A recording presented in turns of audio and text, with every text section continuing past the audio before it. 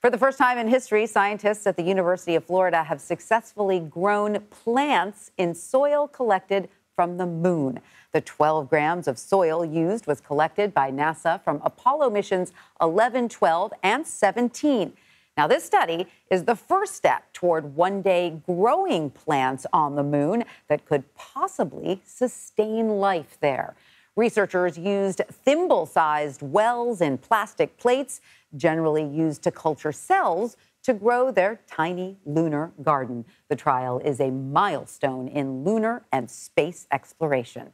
Joining us now for more on this is Sharmila Bhattacharya. Sharmila is a biological and physical sciences program scientist for space biology for the NASA Ames Research Center. Sharmila, welcome. It's such a pleasure to have you with us to discuss this sort of fascinating scientific breakthrough. So what exactly does this discovery mean for the future of space exploration?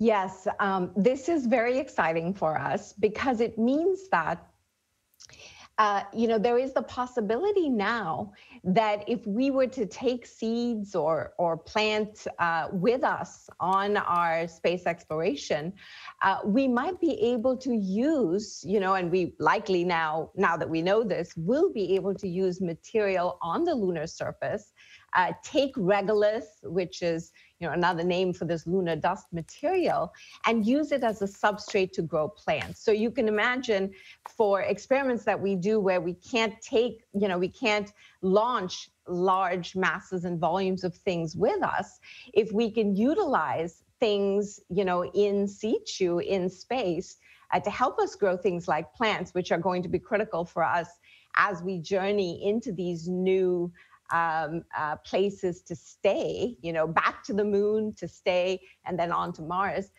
it will really make a huge difference. And that's why we're very excited about this result. I mean, I really find this so fascinating, and it almost brings up more questions than answers, because when you think about the moon, I think of it as a very dry place. So how did the minerals in lunar soil, respond to having plants grown in them with the added water and nutrients? Does that suggest that soil at one time in some very distant past had plants growing there?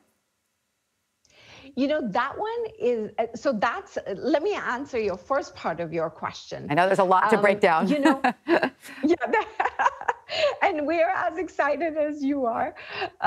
So the fact that this lunar regolith material, which does have various kinds of, elements, minerals and so on in it, but the fact that it was able to sustain the growth. Now, I should add here that the scientists did have a nutrient solution, something with vitamins and other nutrients that plants need that we, like fertilizers, that we routinely use on Earth along with water.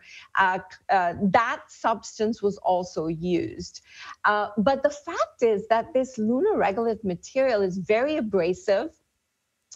It's also sort of found in this mixture with glass, right? And so you think to yourself that this kind of material might be quite a negative kind of an environment for plants. But the fact is that the plants and the roots were able to grow in this substrate material and utilize the vitamins and stuff that were provided to them to grow.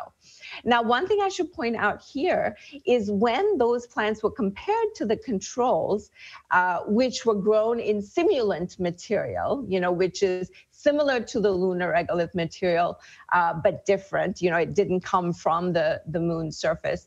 The plants actually didn't grow quite as robustly with the lunar regolith.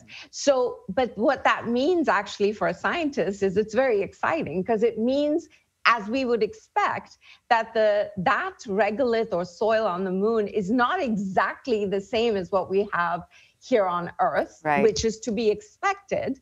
But now the questions are, how can we make it so that we can optimize the growth and maximize the growth of plants in that material? So fascinating, so interesting, so much new work to be done. Sharmila Bhattacharya, thank you so much for joining us and telling us about it. We really appreciate it. Absolutely. Thank you so much.